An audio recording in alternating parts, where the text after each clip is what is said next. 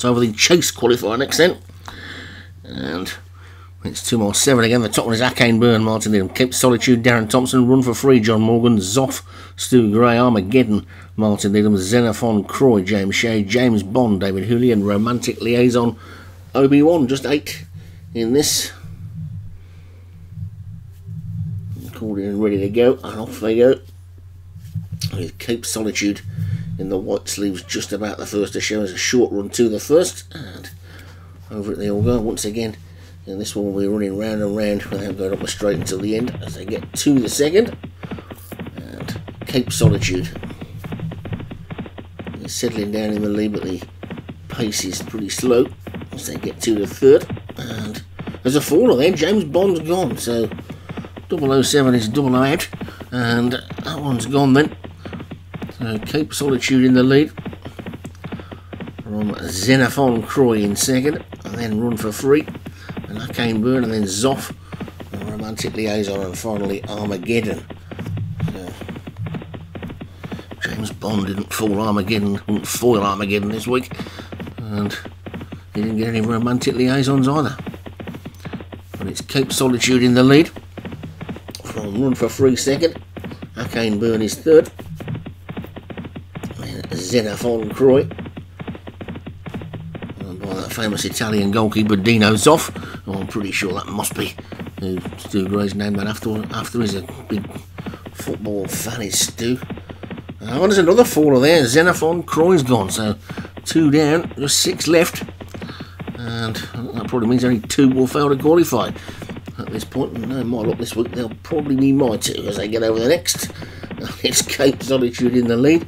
There's a Run for Free second, Akane Byrne is third, Romantic Liaison fourth, Zoff is fifth, and Armageddon is just the back marker of the 6 remaining as they go inside the final couple of miles with Cape Solitude bowling along in the lead. And the John Morgan horse Run for Free second, and Akane Byrne is third, Romantic Liaison 4 as they take the water, and Zoff was over that one next, with Armageddon in between the 2 loose horses at the back, all safely over fence number 7. Still got an awful long way to go as they get to number 8. Armageddon is just finding the pace a little bit hot at the back. Into number 9 now. With Cape Solitude in front. Run for Free second, Akane Byrne third. Akane Byrne back from last season. Then Zoff, and Romantic Liaison, and finally Armageddon at the back.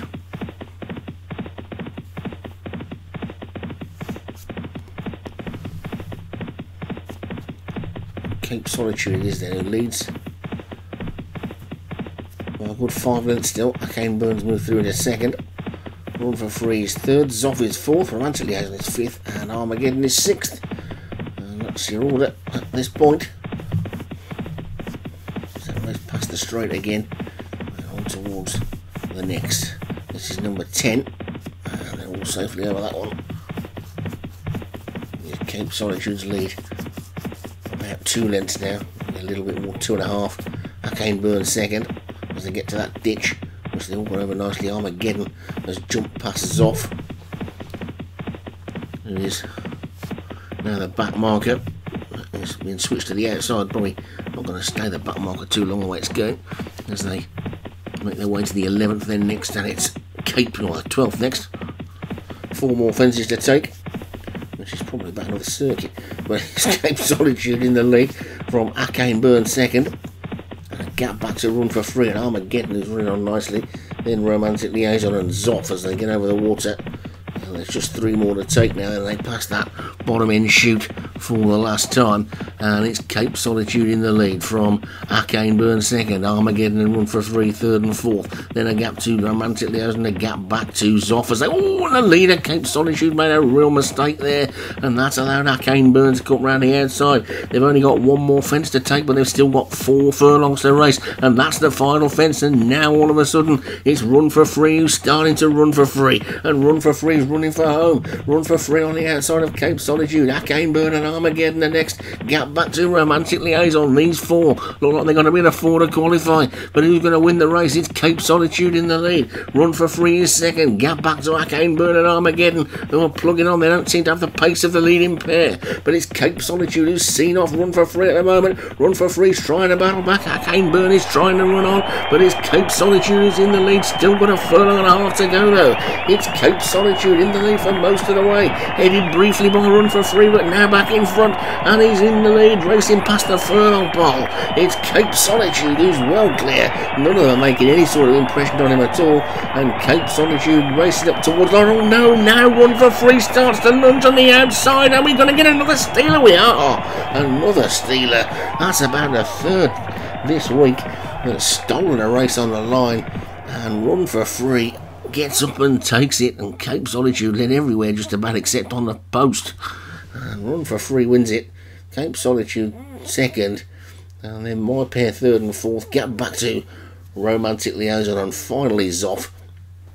So Run for Free for John Morgan is the winner. Cape Solitude for Darren Thompson had done to him what he did to Paul Rhodes earlier in second place, and then third Arcaneburn, fourth Armageddon, and fifth was Romantic Liaison for Obi-Wan.